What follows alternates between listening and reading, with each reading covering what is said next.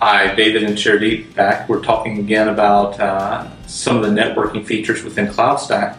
We have this idea of services, and I guess the next series of our videos are going to be talking about some of these services.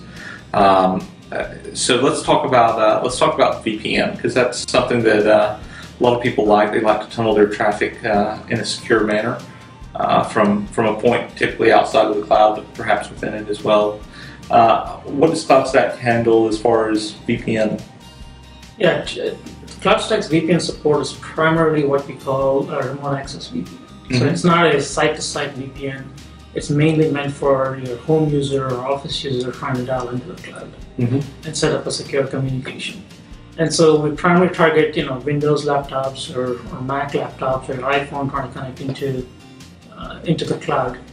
And so we support the very standard stack which these operating systems tend to have, which is IPsec, and then over on IPsec you have LTTP, and on LTTP you typically have PPP. So that's the standard VPN stack for remote access which we support. Right, and so effectively you have you're going to have to be using advanced virtual networking, yes. Right? So to be able to provide any of those services, and so you would essentially acquire a public IP, that's right, and then activate the VPN service, right? Correct, yes. And then those folks could connect directly to that.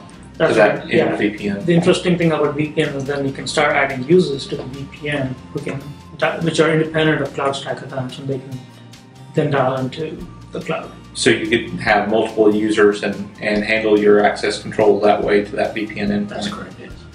Interesting. And that's something the user can do. They don't have to call up.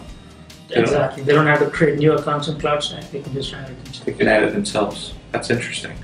Anything that we that's interesting with VPN stuff that people would like to know about?